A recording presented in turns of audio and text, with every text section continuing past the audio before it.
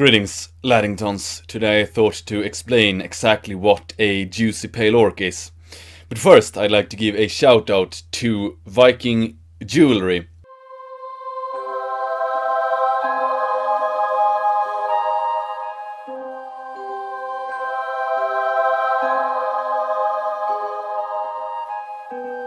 You can check out their product, first link in the description box below, and if you fancy this elven bracelet, you can utilize the code GLORIOUSLION30 for 30% off during the next 72 hours, and for 20% off the rest of the products except for the first line, since that is not made in Europe.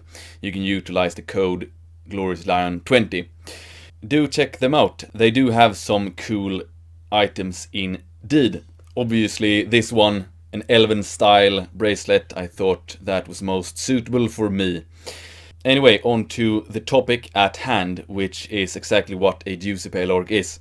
So the story is that when I saw the Hobbit films for the first time, I thought everything was so great in it, because as a hardcore Lord of the Rings fan, I was so hyped before, during and after, and I just thought, yeah, the films were great. I still think they are good, obviously not on par with Lord of the Rings, but you can't really compare anything to Lord of the Rings. So anyway, I saw the film and I thought the juicy pale orc was testosterone and epic in that sort of way. There's especially one scene where he stares down another orc who comes at him on a varg. Thought that was a cool and high thumos scene.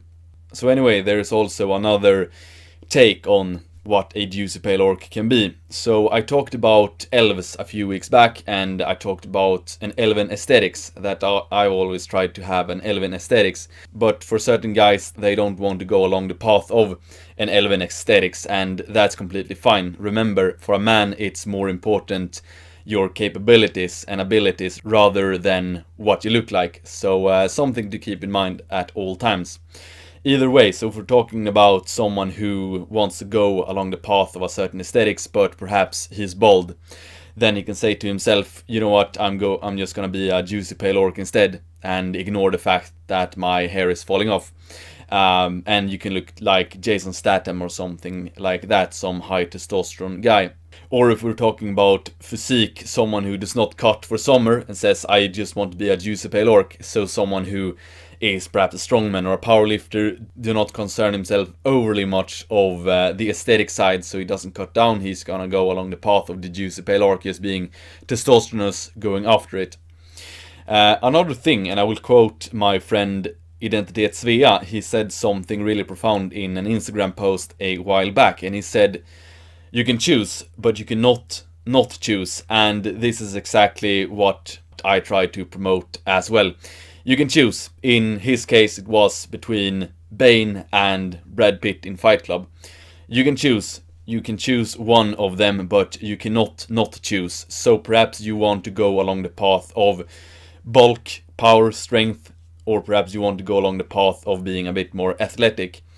Both ways are completely fine, and what I try to do, and my wishes, is that I can push some of you into training. So if I reach someone who isn't into training already, and I want to push you along a path, but you can choose the path yourself. Whichever path you take, it's up to you, but I just want you to start on it.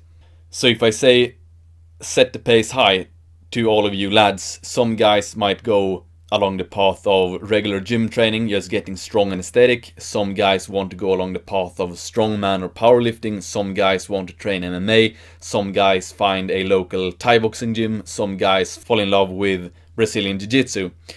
All of these ways are completely fine. The most important thing is that you choose one of them. So same thing when you choose your aesthetic, just go for something. Go for it. Be a force of nature, be high thumos, be high energy, and just choose something and go for it. But what you cannot do is you cannot not choose. And also, yet again, on the mentality of the juicy pale orc, what it means is just you're being testosterone, you're being driven, you go forward, you set the pace high on your certain endeavor. That is what that means. So it is a bit heretical of me, I know this, because obviously the orcs are the enemy, and the men of the west and the elves and the dwarves are the good people, but I made an exception there because that was also before my time of supreme enlightenment. So, but yeah, it's a stock with me anyway. So, long story short, set the pace high, be testosterone, go after it, set up your goals and go after them. So, thank you for watching. And who am I? I'm the Joocey Pale Orc. XXO. Boom.